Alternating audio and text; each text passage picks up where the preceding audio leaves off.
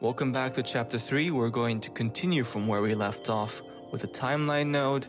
Now we have a float track coming out of the alpha output pin. The first thing we're going to do is to fit the 0, 1 float value to 0 to 200, which we will use to animate the Z position of the cube.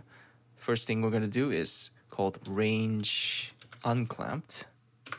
This is essentially like a fit range or fit 0, 1 in Houdini. This is the in minimum, in maximum, of course, 1 here, out min, out max, 200 here. So let's just go to the viewport here, select the cube. The default location here, it's sitting at 0, and essentially with the animation, we're going to move it up to 200 and then, back down to 0.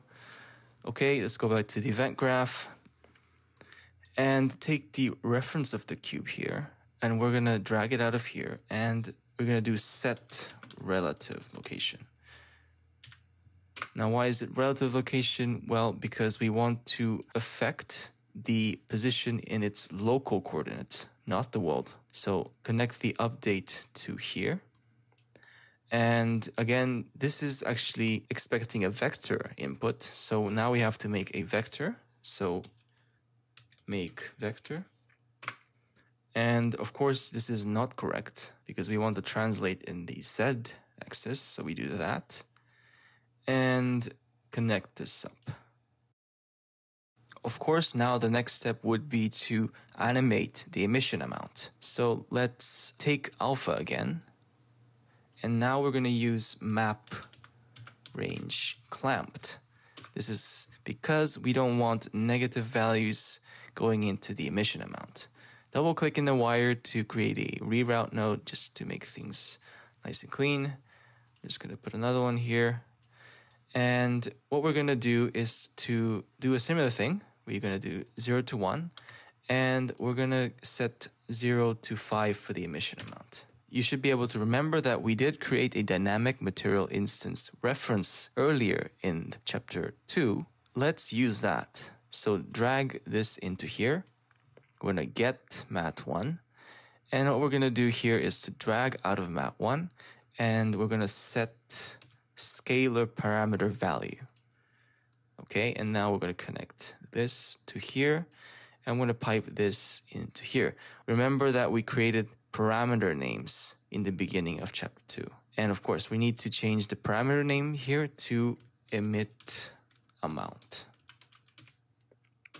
Now the animation is essentially finished. Let's do a test so that we know everything is working. So just compile this, save, go to the main level, and we're just going to drag BP cube into here just for a test. Let's just zero everything out here.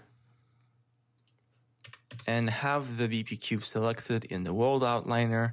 And let's click blueprints and open level blueprint. And let's just say we're going to use the P key. So let's just do key P. Should be somewhere in here. There you go. So this essentially what we'll do is when we press the P key, it will fire an event. And then what we're going to do is to get a reference to BP cube in the world outliner and drag out of here, call pop. Like this. So remember, this pop here is the pop here. So let's test the animation out. Click play here and click the mouse into the window and press P. Okay, now the emission is somehow not working. Let me see why that is the case.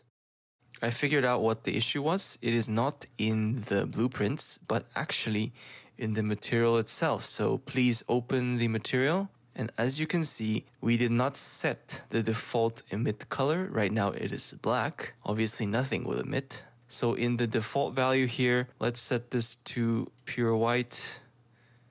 Click OK. And save. Go back to the main level. Let's click play again. And click into the viewport and press the P key.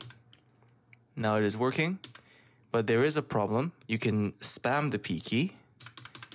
And you can actually re-trigger the animation while the animation is already playing. And we actually don't want to do that. We only want to be able to re-trigger it once the animation that is playing has finished. And we're going to work on that next. Okay, so let's go back into the BP Cube blueprint. We're going to implement this sort of safety feature using if statements. Unreal, they are called branches. So hold B and click left, and you get this thing called a branch. I'm just going to connect it here, and this is going to be false. We'll explain that in a minute. We have to create a variable first. It's going to be a Boolean, and let's name it is playing ? And let's drag this in here. We're going to get and connect it. And let's click compile and make sure the default value for is playing is going to be false, because a cube will begin not playing, of course. Now think about this. When we fire an event from here, it's going to ask, is this playing?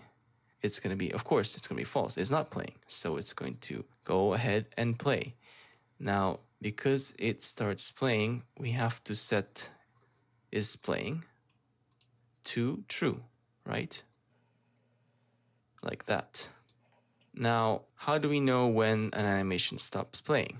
Well, conveniently, it is right here. So what we're going to do is to make some room here. Let's just drag is playing and set once more. When it's finished, we're going to set is playing to false, just like that. So now everything should be good to go. We can do a little bit of cleanup here. And then let's go back to the main level. Let's compile first and save. Click play, click into the viewport. Now you shouldn't be able to spam the P key. As you can see, you can only play once the animation stops playing. And that's it for the safety feature. Obviously, it's not very interesting to interact with the P key. What we want is the left mouse click. So go to the main level, and we're going to get rid of this. And what we're going to do is to first create an action event. Go to project settings and go to input, and we're going to add an action mapping. Open it up. We're going to call it left mouse click. And we're going to choose left mouse button. That's it. Let's go back to the main level blueprint, and let's create the exact event in here, which is called left mouse click action event. Now, what are we going to do from this mouse click press? We're going to do a line trace for objects. Now, what is this? Essentially, it creates a line that is perpendicular to the plane of the camera through the point of the mouse. Now, okay, that might sound a little bit complex, but essentially it's like putting a laser on top of where your mouse is, flush to the screen, and shooting the laser and seeing where it hits. And whatever it hits, we can get that object or actor and cast it and then do something with it. Now, it needs all these different inputs. We don't need all of them. The first thing we're going to do is to set the object type. Let's call make array. Of course, we're going to look for world dynamic because, as you remember, all of our object types are movable and dynamic. And the last two are the start and end points. To do that, we need to get the location of our mouse in world space. To do that, we get player controller, drag out of here, and type get mouse. Sorry, it's called convert mouse location to world space. The start point is just going to be the location in the world coordinate system. And the end point, what we have to do is to take the directional vector and scale it up, add the starting position, and then we get the end position. That's some basic vector math there, and that's something you just have to do in Unreal. So let's just do that. We do a times float. Now this float is going to be how far the line is going to trace. We need to, of course, make sure that this is longer than how far the camera is to the cubes that we have. So 2000 is plenty. Now we need to add these vectors together with vector to vector. And click this and pipe it into the end. And essentially this is it. Now, to get the result, we need to take the out hit and do break hit result. Now expand this. We need to get the hit actor. We're going to cast to BP cube. Now, what the hell is cast to BP cube or casting? Well, in an overly simplistic explanation, it's sort of like filtering it. Whatever code that we put after this, it'll execute only if it's of type BP cube. Now, what are we going to do? Of course, we're going to drag out of here and call the pop event.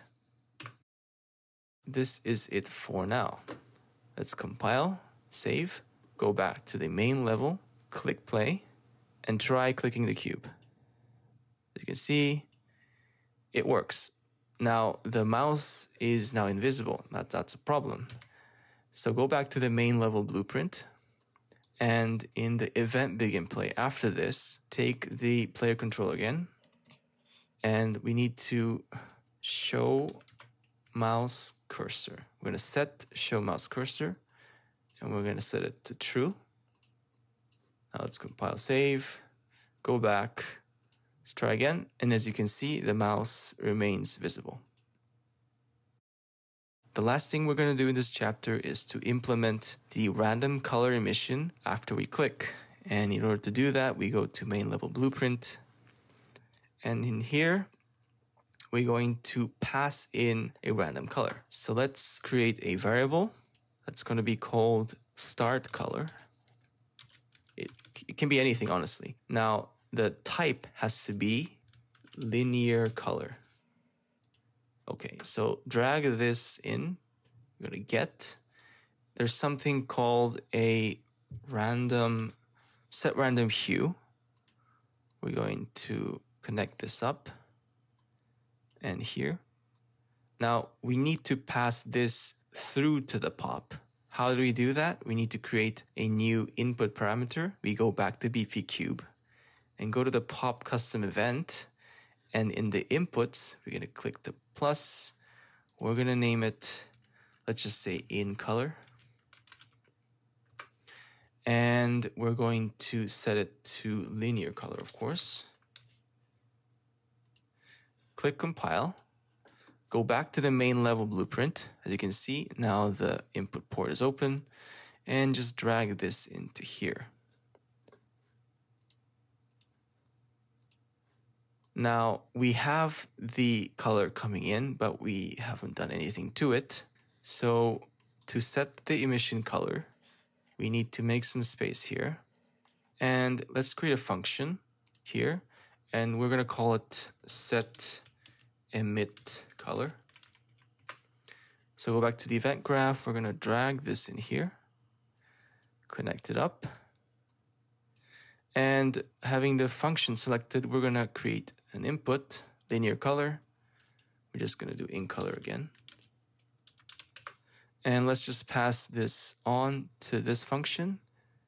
Make sure we keep things nice and tidy here. And back into the function. Now we have the color. Again, in order to change material parameters, we go to the material reference.